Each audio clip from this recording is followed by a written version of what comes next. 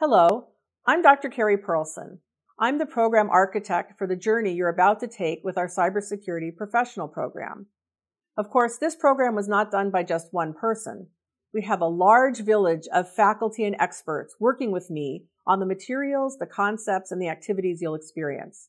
We're delighted that you are here.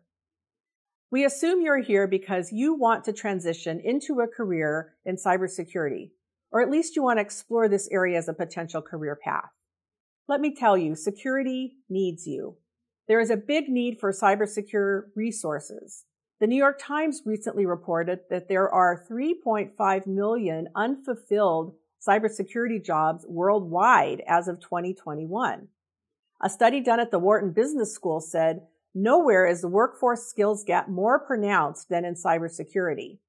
And Harvard Business Review reported that more than 50% of chief information security officers are concerned that they will not be able to fill all the cybersecurity jobs in their organization with qualified staff.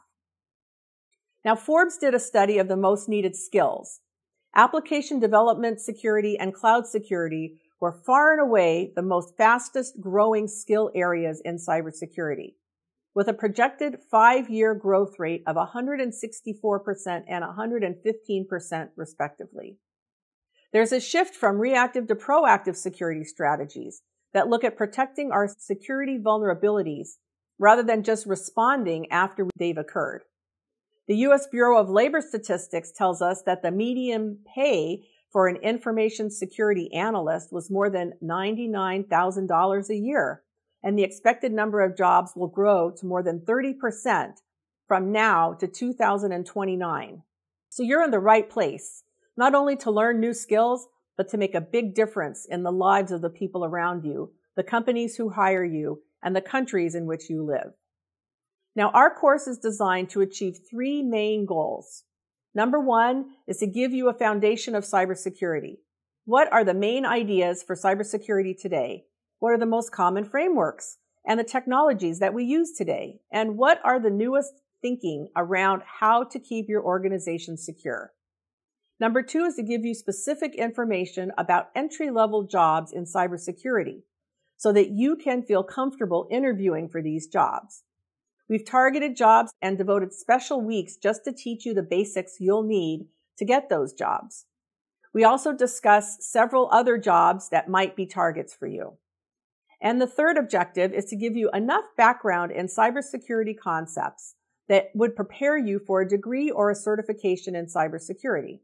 We're not teaching you enough to pass the certification, such as a CISSP, but we are giving you the concepts that are necessary for you to understand so that you can easily go further in your cybersecurity education.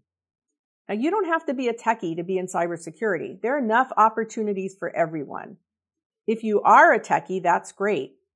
Some of the readings and the materials will build upon things you already know. But if you're not a techie, some of the materials may be a little more challenging. But stay with us. There are many roles in our field for smart, dedicated professionals who are not techies, and you too can have a bright future in cybersecurity. This journey is 8 weeks long. We have included MIT faculty and researchers. We have practitioners and experts. We have guest speakers who are actually in the roles that we're talking about. And we have exercises, activities, and more to test your understanding of the materials and practice some of the things you hear. Let's get started.